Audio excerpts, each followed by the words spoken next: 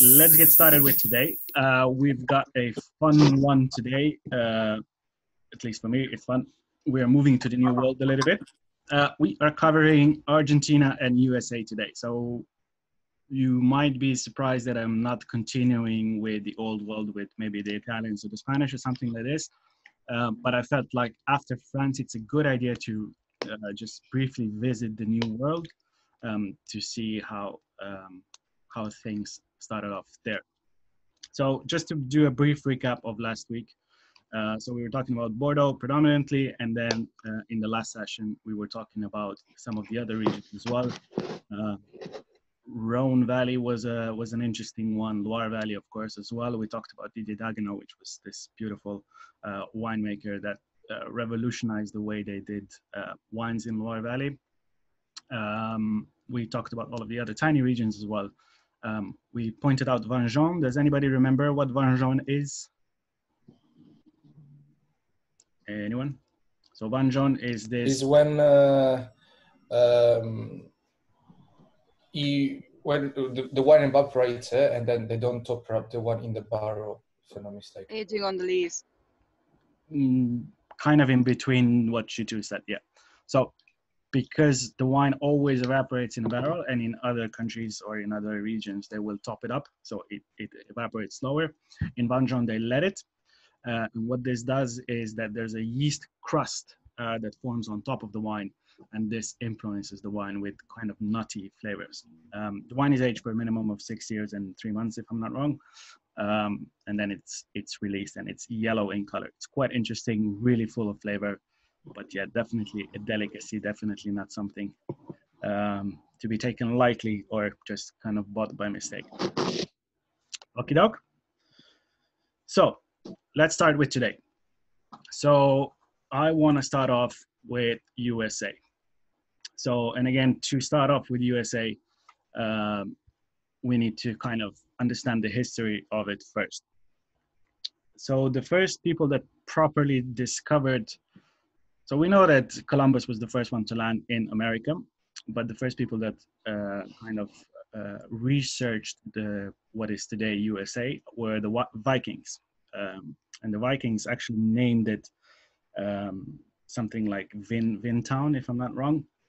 And the reason for that was because they saw that there were vines all over the territory. We are not talking about vines like in European vineyards, but these were proper wild vines. So we mentioned in one of the previous sessions that we have different types of vitis species of the vines. So America is famous for having a lot of them. So one of the most famous one is Vitis lambrusca that we talked about being as one of the most important rootstocks used these days. So the Vikings were the first people. There was a lot of obviously these native grape varieties that were grown all over the place. So they didn't really know what Cabernet Sauvignon and Pinot Noir and Chardonnay were at that time. And this was in the 1550s. So not that long ago if you look at it. But then the missionaries came, same as everywhere else. And obviously they were kind of the main reason for proper cultivating of vineyards. So these were mainly Spanish missionaries that they settled in the south, sort of south and southwest. So it was New Mexico, it was Nevada, it was California. So mainly in New Mexico and Nevada where the first vineyards were, let's say, commercial, but even though they weren't really commercial because they were for the missionaries. So that's where the first vineyards kind of started off. What that meant is because they were Spanish missionaries, there was a lot of Spanish grape varieties. And one of the main grape varieties was the mission grape, which is not Spanish, but it was actually brought from Chile to the north. So Chile was actually quite successful at that time because it was one of the first, because when they were traveling around the globe, Chile was the side of the Americas that they landed on, right? So on one side was Chile, on the other side was kind of Central America and Colombia, not Colombia, and Brazil and so on.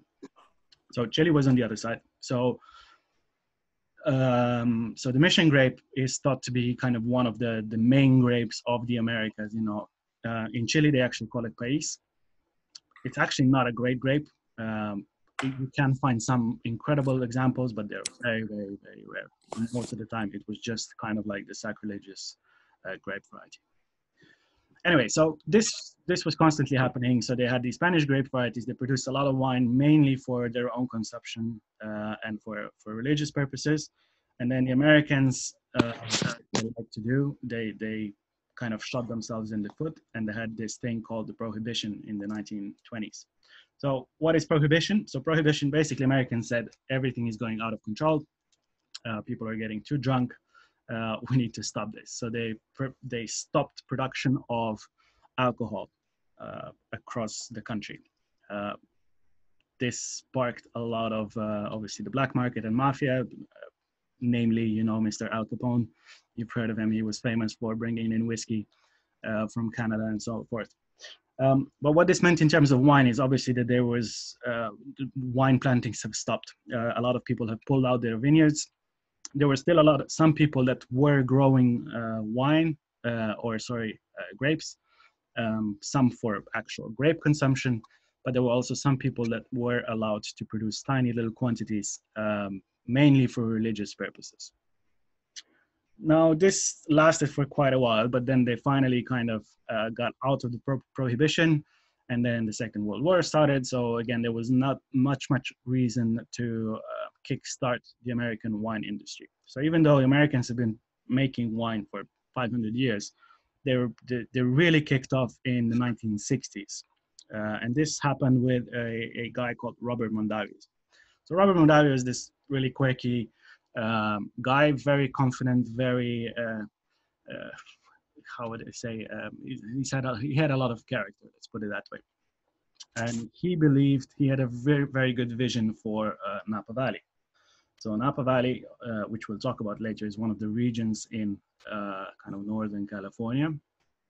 And Robert Mondavi believed that Napa produced some of the most amazing wines in the world. He was relatively well off, so he got to travel the world a lot, and he always had a bottle of some sort of a Napa wine with him. And he always compared it with other people. He went to France and he drank a Bordeaux and tried it with a Napa Valley wine. He was just kind of trying to see where they are in terms of quality. He was also famous for building the first new winery since the Prohibition. And yeah, that kind of kickstarted the whole of production of Napa, of taking themselves seriously a little bit more. Now, they were still not proper prestigious farmers, let's say. These were guys that were surfers, these were guys that were hippies, that were stoned a lot. These were guys that were unhappy bankers in San Francisco, and they had money, and they just decided to move up north and build a vineyard and have a ranch or whatever. So they weren't really still taking themselves that seriously. They believed in it, they believed in terroir, they believed that they can produce stuff, but yeah, nobody knew about it.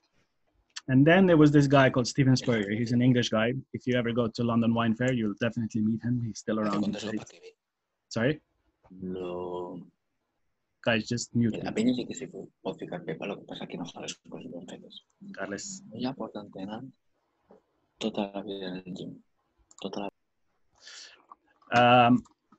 So this guy, Stephen Spurrier, he had a little, he was English, and he had a little wine shop, wine academy sort of thing in Paris, in France. Obviously, he loved wine, so he went there. And he was famous for not only having French wines, but having a selection of wines from Italy as well, Spain, and a little bit from New World countries. But nobody drank those wines at that time because France was the only country that mattered in the world of wine. So he got pissed off and he said, okay, let me change this up. So he went to California and he said, I'm going to choose the best wines from California. I'm going to bring them over to France. We're going to do a blind tasting with some of the top French wines, and we'll see where we stand. So his idea was basically just to show that they can be kind of decent wines, that they're not as bad as people thought. So he did this. He went to California, visited hundreds of wineries, brought them over to France, to Paris. They did a blind tasting, and in the blind tasting, he only invited French people. So it was You remember when we were talking about Burgundy, we were talking about Domaine de la Romanée-Conti and Aubert de Villaine. So Aubert de Villaine was one of the judges in this blind tasting. It was the director of the INAO, so the Institut National d'Appellation d'Origine. So a lot of basically very, very famous people. I think he was the winemaker of Lafite there as well. So they tasted these wines blind. And the result was that in the end, American wines won. So in white wines, a Chateau Montelena from the north of Napa Valley kicked ass all of the Burgundies, and a winery called Stag's Leap Winery from kind of the southern part of Napa kicked ass of all of the Bordeaux's. And these were not just basic Bordeaux's, these were, you know, Lafittes were there. So some serious wine. What this meant was that suddenly everybody was like, whoa, whoa, whoa. What do you mean American wines beat the French wines? That's impossible. That can't happen. But it did. And this kind of brought America to the fore, and they started to become this nation to be taken seriously. Now, not only did the Americans start taking themselves seriously, like I said, they started buying more and more vineyards. So basically, since then, it is pretty much all of Napa was populated with vineyards. Everybody that had a little bit of money went there. But yeah, so this is where we are today. Americans started taking themselves seriously, and now they are probably one of the, in terms of premium wines, they are the new world nation when we talk about it. Okay, so in terms of wine region, so I've talked about Napa quite a bit. So basically we're talking about California. So California is the region in the western part next to the Pacific Ocean. If you remember when we talked about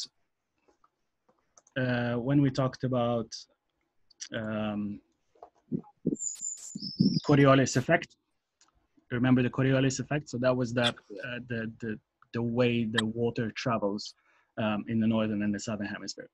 So because of that Coriolis effect, we know that when it comes down to the when the Pacific Ocean reaches California, it is still a relatively cool climate that it brings with it, and that chills the area down. So if you think about it, California to you means desert, it means hot, but it's that Pacific Ocean that is the main reason why it is such a great wine region, because it brings the cool air in, it brings a little bit of fog in the morning that is imperative to cool down the grapes and extend the ripening period, and obviously retain acidity.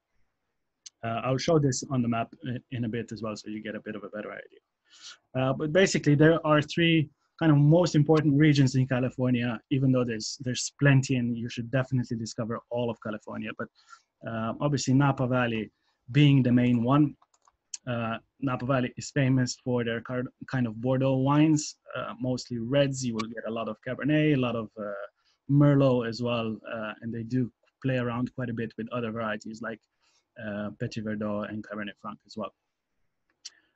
They do produce Chardonnay, and they will call it Napa Valley, but it will generally come from a cooler region called Carneros, which is in the south. And I'll show you this on the map as well, just again to give you an idea.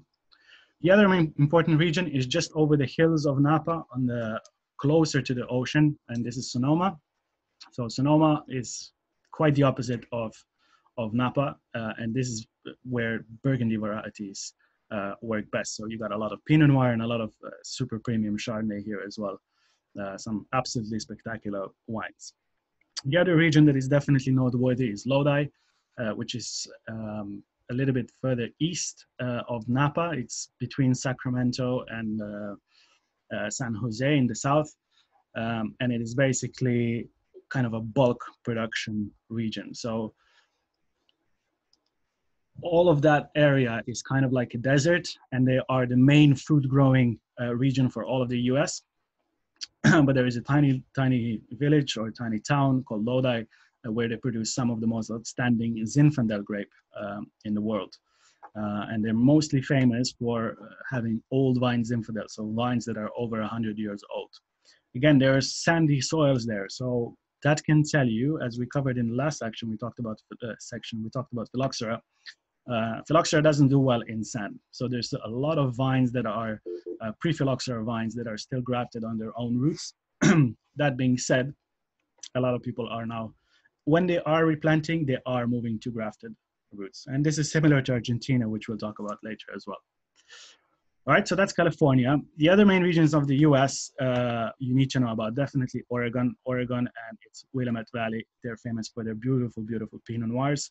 There's also a bit of Syrah there and in Chardonnay, but Pinot Noir is what it should be famous for. Absolutely spectacular stuff. Washington, just north of Oregon and its Columbia Valley, they make Syrah, they make Semillon, they make Riesling, they make loads of different grape varieties, but I would say Syrah and maybe Cabernet Sauvignon are kind of the two main ones. The last kind of bigger region is New York, and it's Finger Lakes, which is a little bit more inland. It's next to lakes that look like a finger, look like a hand, sort of. And they're famous for white grape varieties, namely Riesling and a kind of let's say a local grape variety called Vidal. It's not really local, but it's famous there. And the other one is Long Island, which is on the Atlantic Ocean, just east of New York City. All right, so this map is quite interesting. If you look at it, there's plenty of little dots, and these dots are actually vineyards. So America is famous for actually producing wine in all 50 states. So Arkansas, Wyoming, you name it, they make it. Florida, they make wine. The most fun ones are definitely Alaska and Hawaii, where they also make wine, which is quite interesting. Now, don't get me wrong, these are not some amazing wines. Hawaii, for example, makes mainly wine for their pineapple sparkling wine, which sounds great when you're on holiday there, but I doubt you would want to have something like that with your dinner if you're anywhere other than Hawaii. But as you can see, the concentration of the wineries is obviously in California and then Oregon and Washington up here in the north. Okay, now I just want to go to show you on the map a little bit more about Sonoma and Napa, because they are kind of the two most important ones that you need to know about. Have a look at this website later, Discover California Wines. They have, they're really serious about people getting to know them. So they have a lot of really cool interactive maps and things like that. So have a look. So this is one of them. So if we go out a little bit, so this is California, right? All over here. So as you can see, you can grow grapes pretty much across California, even in the south, in Los Angeles and San Diego, which is very, very hot, but they do produce some wines. Again, this is due to the Pacific Ocean that's here. But the main region we're going to talk about today, we are talking about today, are Napa Valley, which is this bit over here, and Sonoma, which is kind of everything here.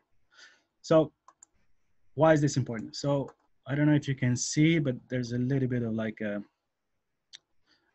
there's a mountain range on this side and there's a mountain range on this side, and the valley is actually in between, the Napa Valley.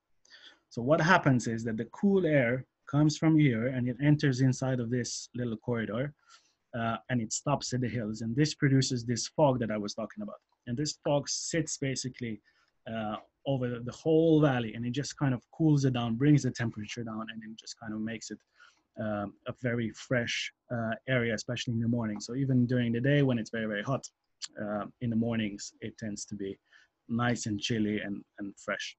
Now, Sonoma is similar, but the fog enters through this canal over here. So the fog enters here and it moves down here and it moves up here. And again, it chills down the area quite a lot.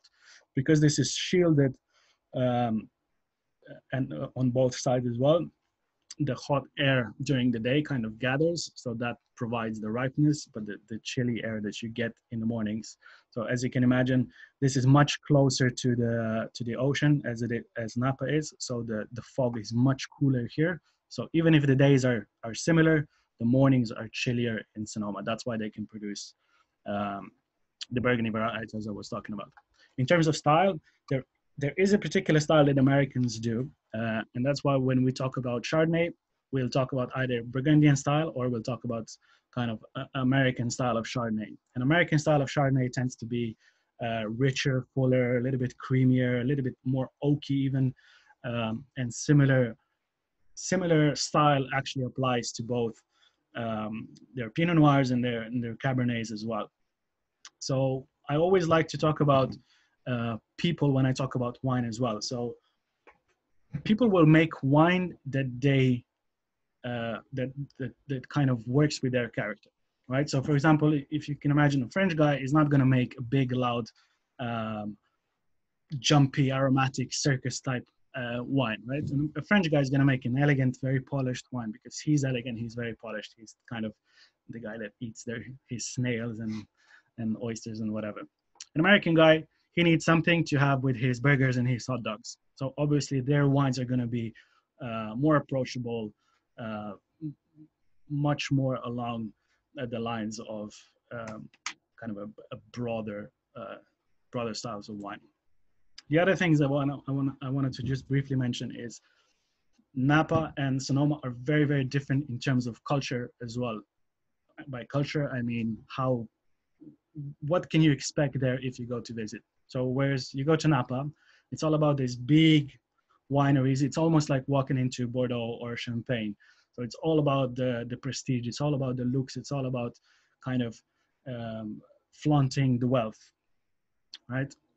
Whereas in Sonoma, it's a very different story. And Sonoma is much more like Burgundy in terms of culture as well. So instead of big chateaus and stuff like that, you've got tiny little farms that people grow in, much smaller estates in general than you would find in Sonoma. So a very different approach. When I was there, I really enjoyed the way Sonoma looked and felt as well. People, they're nice everywhere, but in Napa, they just feel like a little bit more corporate, I guess. Whereas in Sonoma, people are very much more open, I guess. Anyway, just to briefly show you, so Lodi is here. So if you can have an imagine. So all of this blue part is pretty much desert. And yeah, Lodi is here. All right. So let's just briefly talk about some of the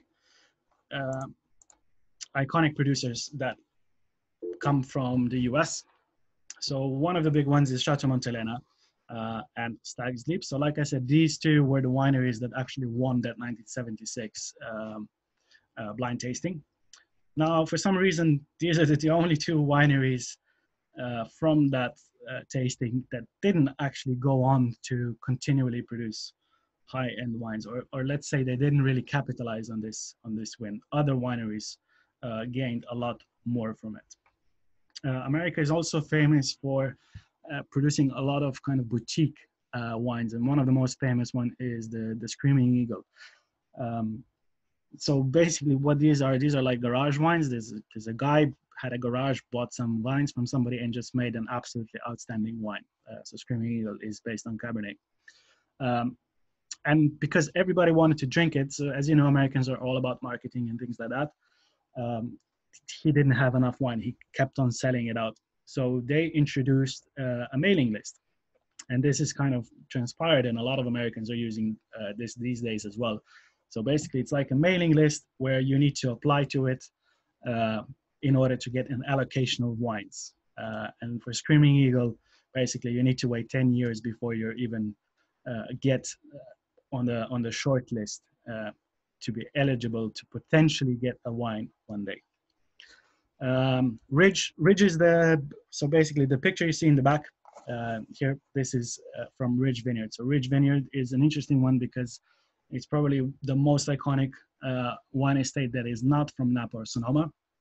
It is actually on hills just on top of Cupertino or San Jose. So Cupertino is famous for being Apple headquarters. So they actually can see down to Apple's headquarters. But Ridge is quite spectacular. Probably my favorite winery for sure from the Californias because they are in these mountains. There was no electricity here. There was no water here. So they basically, when there were a couple of hippies, really, like literal hippies that went up and built this estate from nothing. and they make some serious wines. The most famous one is the Montebello, which is the vineyard that's on the picture in the back. You do have the region restaurant, right? Yes, you have the Lytton Spring Zinfandel Magnums. From 96, I think we bought them, or 98. We actually opened some for Christmas. We had a group that went for it. But yeah, they're famous for producing some amazing Zinfandel as well. But yeah, Chardonnay is amazing. Their Montebello is outstanding. Some super serious stuff, basically, from Rich. Anyway, Opus One, very important winery as well. So remember Robert Mondavi, which I was talking about as being the first guy to plant or to build a new winery in the USA. So he actually went to the Rothschilds, and they decided to build a winery together.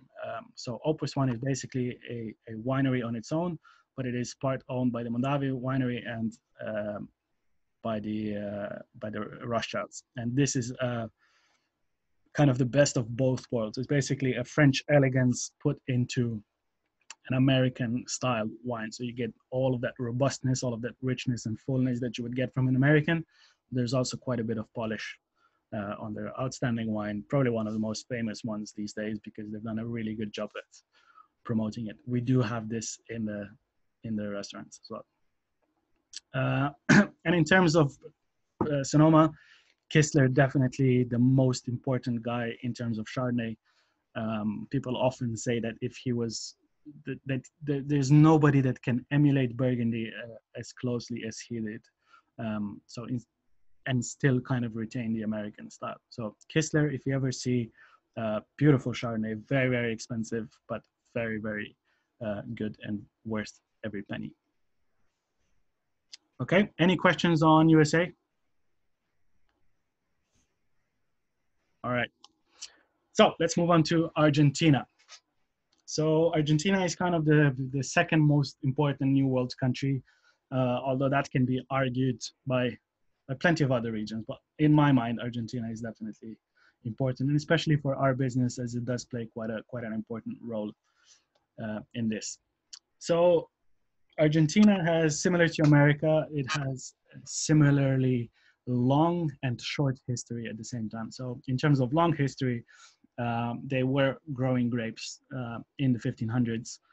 So the first grapes came over from Chile, and this was a grape called Criolla Chica, which was actually kind of the main grape variety for, I think, 300, 400 years. Basically, until Malbec came along, Criolla Chica was the main grape variety for Argentina.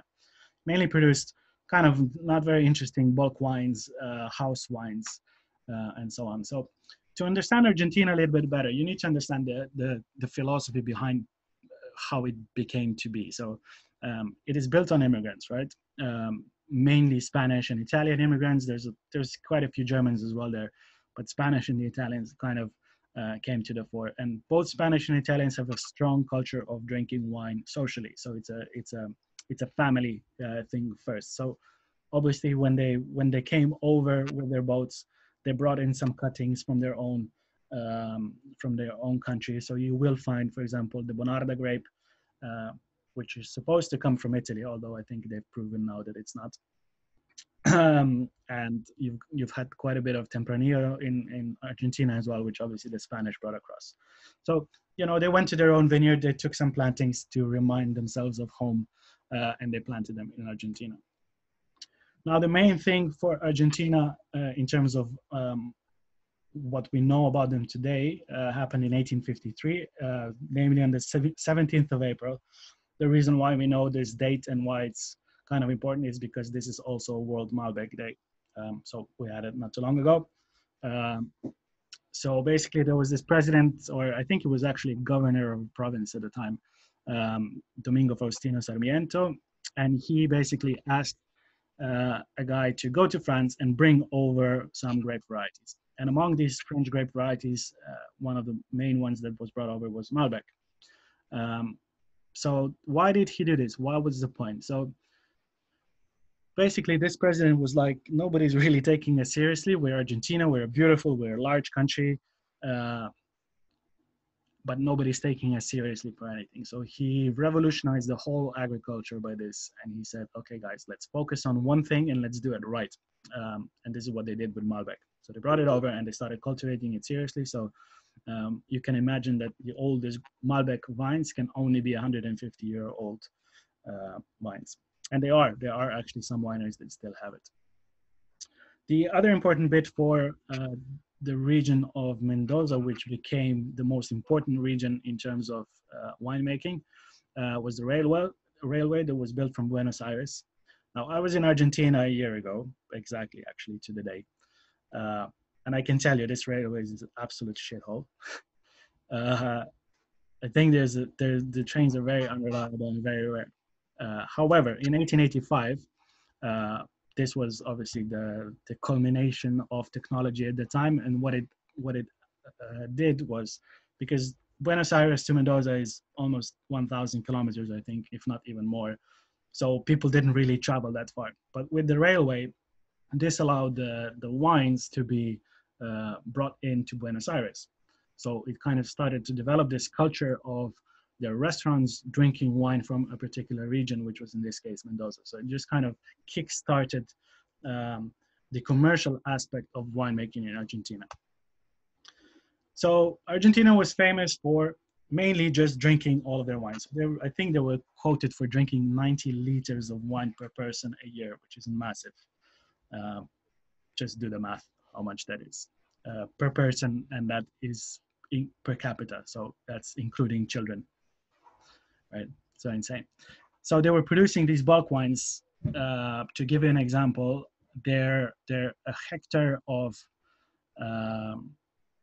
vines in Argentina at that time produced 40 tons of grapes, 1 hectare. In France, the same hectare produced about 6, 7, 8 hectares of vines. So Argentina was producing 4 times, 5 times, 6 times more quantity in the same sort of space. So you can imagine, like I said, grapes don't like to be spoiled. Grapes don't like to be vigorous. They like to be carefully managed. They want to be deprived of good things to actually showcase their true character. Now, this is where a very important lady comes in, Laura Catania. So Laura Catania comes from the Catania family. They were Italian immigrants. And they've been making wine for a very long time. And her father, Nicolas, is now credited to be the kind of the father of premium wine trade in terms of Argentina. So in 1994, Laura was a young girl at the time. She went with his dad to this exhibition in New York where he was kind of showcasing his wines, or Argentinian wines for that matter. And she was looking around and she saw all of the other tables from all other parts of the world being crowded with people, and nobody came to their table. And she was so pissed off that she decided, okay, we're gonna change this. So basically what they did is they found a vineyard in Uco Valley, which is in the southern part of Mendoza, called Adriana Vineyard, named after her sister. And they found this to be one of the most spectacular vineyards in Argentina, and they started to experiment with it, and they started producing some serious single plot, so single vineyard and single plot wines, which kind of brought them some prestige. And yeah, since then the trajectory of Argentinian wines just went up. So before that, nobody really took them seriously, but at that point, it all kind of changed, and it's all to do with Laura, really. So Laura, who she is, so obviously she's the head of Catania Winery these days, but she is also a proper doctor, like in medicine. She's a practicing doctor in San Francisco. She wrote books. She travels all the time. If you meet her, I mean, she's a serious lady. We had a dinner with her at Threadneedle Street last year, and she was just spectacular. She had us eating out of her hands. Anyway, but just to give you an idea of how difficult a journey it has been for Argentina, have you guys ever heard of the point system, the 100 points, the Parker points, anything like that? Maybe not. So there's this guy called Robert Parker Jr., and he wrote for the Wine Advocate, which was one of the wine publications. and he was struggling to get people to understand kind of the quality of wines, or not struggling, but he was trying to figure out how to bring wine closer to the people, or how he should tell people what to drink. So he developed this point system. So it was a point system up to 100 points, which basically meant if your wine got 100 points, it is a bucket list wine. Basically, it is one wine that you should, if you're serious about wine, this is what you should try. In reality, basically anything above 95 is a world-class wine. 90 to 95 is a very, very good wine. And then kind of below that, I don't think a lot of people actually publish their scores if they're under 85. Let's put it like that. Anyway, but this became kind of the steeple. So everybody started using this system, and everybody started putting these points on their bottles to showcase how good their wines was. Just to give you an example, so for example, the Italian Sassicaia was the first Italian wine to get 100 points. So this is the crowd that gets 100 points. So it's just the top wines of the world. So I was talking about the Argentinian premium wines, and the first 100-point wines were only awarded to Argentina in 2018. So 2 years ago was the first time they finally got their 100 points. And this was for 2 wines by Alejandro Vigil, which is actually the winemaker at Catena again. So one of their wines, which is the Catena Adriana Vineyard Riverstone Malbec, got 100 points. And Alejandro's separate project, the Gran Enemigo, which is actually not a Malbec, it is a Cabernet Franc, which also got 100 points. So this kind of, when this happened, this finally cemented Argentina in the world of serious winemaking, and it seriously removed the thinking of it just being a bulk wine region. Okay, so in terms of regions, so Argentina is massive. And the main kind of, I've been talking about Mendoza a lot. So Mendoza is basically this region over here, and even Mendoza is kind of divided into a few other villages. So unlike when we're talking about Bordeaux and Burgundy, and when we're talking about appellations, they don't really have a similar system in Mendoza, but they've started to work on it. So a lot of the winemakers are starting to put the names of vineyards on their wines. They're putting the names of the villages on their wines, just to give people a little bit of a better understanding of where the wines come from. The 2 kind of most recognized regions at the moment are Uco Valley, which is all the way down here in the south, and it's famous for having very, very high altitude vineyards. And the other one is Luan de Cujo, which is kind of next, just a little bit south of Mendoza City, about 10 minutes away. And this is in Lujan, you get a lot of these wineries. So even if they will have vineyards more towards the Andes, more towards the mountains, they will have wineries down here. Now, the other important regions that you kind of need to know about are Salta in the north, and then in Patagonia in the south. So Mendoza is a fairly straightforward region in terms of climate. It sits between the right parallels that we talked about. So it has a moderate climate, kind of dry and hot, but it's the altitude is high enough. So I think the lowest point in Mendoza is 1,000 meters of altitude. So you still get that freshness because of the diurnal range. So diurnal range is something we haven't really talked about before, but what diurnal range basically means is the difference between the day and night temperature. So if you think about Bordeaux during the day will be 22 degrees. At night, it will be 19 degrees, right? So not a big difference. In Argentina, it's very different. So for example, in Mendoza, during the day, you will have 38 degrees in the summer, in their summer, and you will have 12, 13 degrees at night. So a big difference. So why is this important in terms of wine? It is to do with, again, with the ripening period. So in Bordeaux, because it's kind of always the same, the grapes will just kind of move slowly all the time. So they won't stop, but they will never really work incredibly hard. In Argentina, it's the opposite. So for example, during the day, the grapes will work really hard. They will sprint to to get to kind of the ripeness level. And then at night, because it's so cold, they will kind of just cuddle up and they will stop doing anything. So what's the name of this? Diurnal range. So Diurnal, diurnal. I don't think I've written it anyway.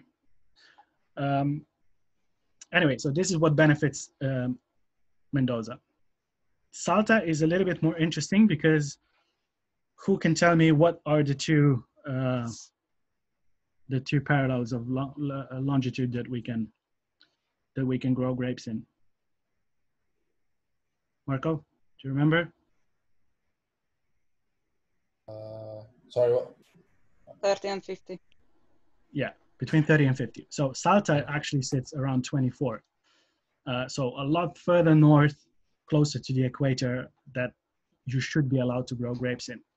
But what Salta has very important is it has the altitude again. So while during the day it can be even over 40 degrees, at night it can get close to 0, even in the summer, because this is very, very high up in the mountains. So most of the vineyards are concentrated above 1,500 meters, but you have vineyards such as the Colomé stuff that is up to 3,000 meters of altitude. To give you an example, in Europe, there is no vineyard above 900, I think, or 1,000 for sure, but I think nothing over 900 meters either. So very, very high altitude. And again, this massive diurnal range that you get, okay? So Salta, very interesting. What this gives you is a little bit more polish. I find that wines from Salta tend to be a little bit more elegant because they have much more of this acidity, much more of this freshness. On the other side, you've got Patagonia, and Patagonia is freezing, right? It is very, very, very cold here. But what they have is, and Patagonia used to be famous for their fruit making. So Rio Negro that you see here in Neuquén, they are both famous for a lot of their fruit, but in the recent years, they've started to produce a lot of wine there as well. Now, what they have is, because they're so far south, they actually have super long days, right? Because as you imagine, this is basically Sweden for us. So why can't we grow grapes in Sweden? And why can we grow them here? Again, the answer lies in the what did I say? Coriolis effect, right? Remember? So Coriolis effect is the thing that moves the oceans around. So in Sweden, there is no warm water anywhere. There's freezing water. There's the Baltic, there's the Northern Sea that absolutely batters the coast. But in here, you get kind of the warmest bit of the ocean coming down here. So that kind of warms up the area. So even though it's kind of on a similar range than what the Nordic countries would be, that warm sea just kind of warms up everything. And with these longer days, because as you know, same as in Sweden or Norway or whatever, they have longer days during the summer. Same thing happens here. So they are able to grow grapes, even though they're not in ideal conditions. Okay. One thing I haven't mentioned, and it's very, very important in Argentina, is because, like I said, it's dry, very, very dry over there. So they have to irrigate quite a lot. So because they've always been irrigating, this is what made them produce so much volume, so much wine. And the way they irrigated was they basically tried to collect the water from the Andes. And one of the examples is the picture I have here in the back. And this is an artificial lake. It's called the Potrerillos. And it's basically, they built a dam and they kind of protect, they keep the water in that melts after the summer that comes from the glaciers, from the Andes. And then they kind of distribute it to their vineyards. So they can actually dry out. This is a massive lake, absolutely massive. I was there, I can tell you it is huge. But it can still be emptied out. They have problems with it sometimes when they kind of run out of water by the end of the vintage. So yeah, very important to know. They do irrigate and they irrigate quite a lot. Now the other thing that's important because of this dryness and allowing irrigation is because it's so dry. Argentina isn't affected by vintage as much as Europe, for example. So because it's dry, there's no rot, there's no fungi, there's no problems like that. And because they can irrigate as they wish, they give the wines exactly what they need. So this brings a very, very constant quality throughout the vintages. So remember when I talked about Burgundy and Bordeaux, so they can't irrigate there, which means that they are very reliant on what the vintage will give them. And in turn, that means the vintages will be very, very different. In Argentina, you're pretty much safe, whether you buy 17, 18, 16, 15. The only exceptions will be the years of El Nino. If you know about El Nino, is that phenomenon that brings in bad weather to the South America, where it's just either too watery to produce proper wines or not.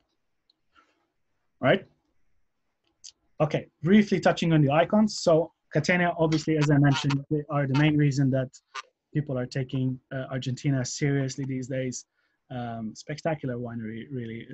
Their winery shaped like a pyramid, absolutely beautiful there as well. And I'm proud to say that they're one of their main winemakers, apart from Alejandro Vigil, is also a Slovenian by native. So again, a shout out for me. The other one that's quite important is Colomé. So I mentioned the briefing. So they're famous for their Salta winery and their highest altitude vineyard. So they have 3,000 meters up in the mountains that their vineyards are planted, some of them. Viña Cobos, very famous as well. This was actually, it's an American guy, Paul Hobbs, that produces this wine, and it just kind of just makes outstanding high quality wines all the way down in the Uco Valley as well. Susana Balbo, probably one of the most famous female winemakers of Argentina. And Luigi Bosca, which I'm sure you've heard of before, which I can't remember the name of the winery, of the family, Arizo. It's the Arizo family that owns it now.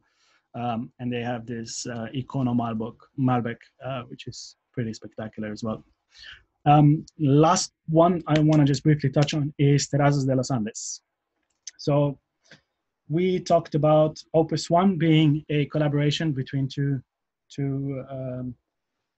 very important wineries, one in Bordeaux, one in America.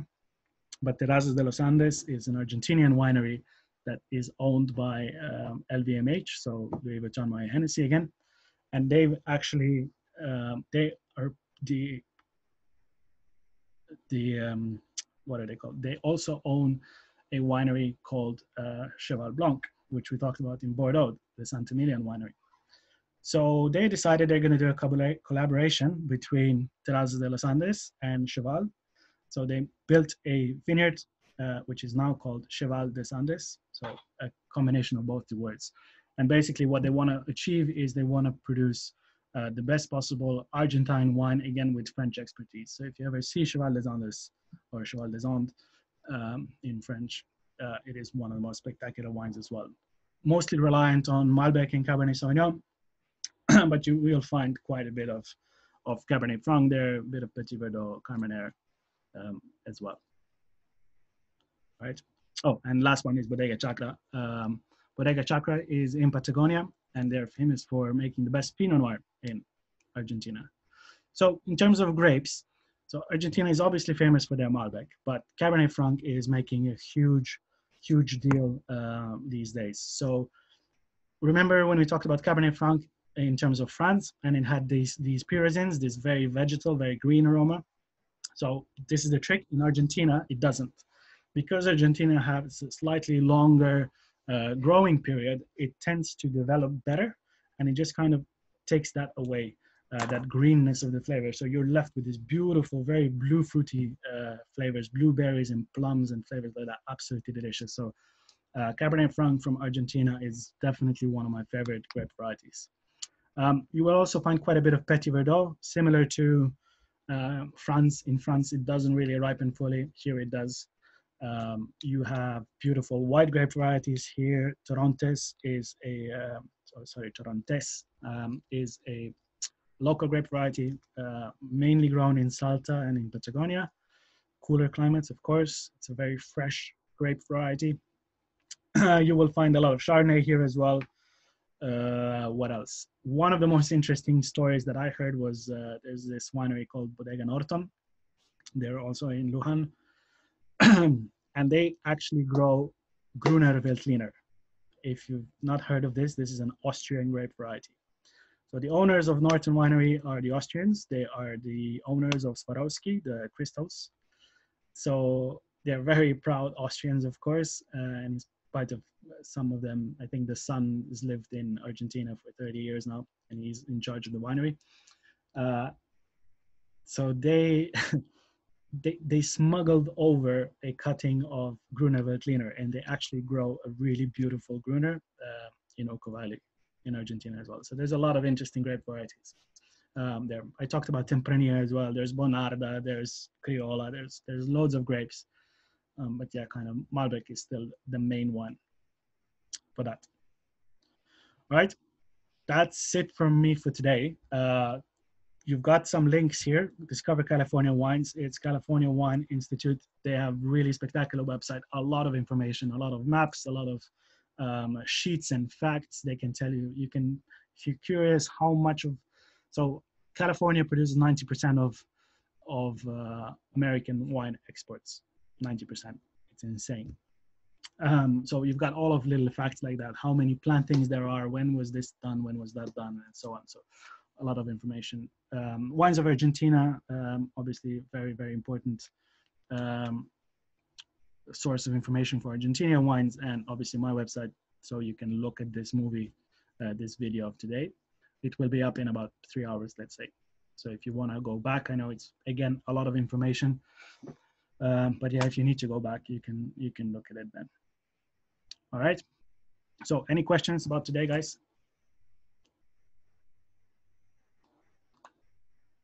No? All right, so that's it. Thank you very much, as usual. Thank you, sir. My pleasure. Lena, quick one.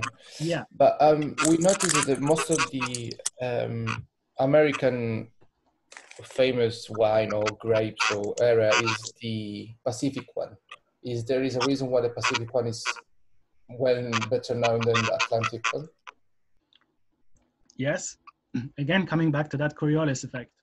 So if you think about Coriolis effect, so whereas with the Pacific, so California is hot, so the Pacific comes from the north, and it kind of still brings relatively cool air down, right?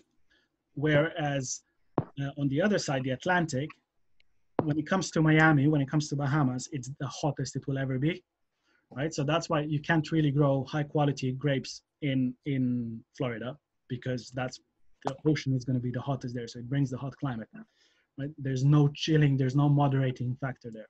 So it only comes into effect when you go to the north and we get to like Long Island, where Long Island should be very, very cold, but because the ocean is still relatively warm there, relatively, I'm saying, and the winds are relatively warm, it allows it to progress. So that's why Coriolis effect, very, very important. If you didn't remember it from one of the first sessions we talked about, go back to it, study it, and it will explain all of this, right? Same reason why you can't grow grapes on the eastern coast of Brazil, but you can in Patagonia. Exactly the same thing. Okay, perfect. Thank you. Thank you. My pleasure. There's a few questions here. Is it? No. All right. Anybody else? Nope. All right. Thank you very much, guys, and I will see you on Thursday. See you. Bye. Thank you. Bye. Bye.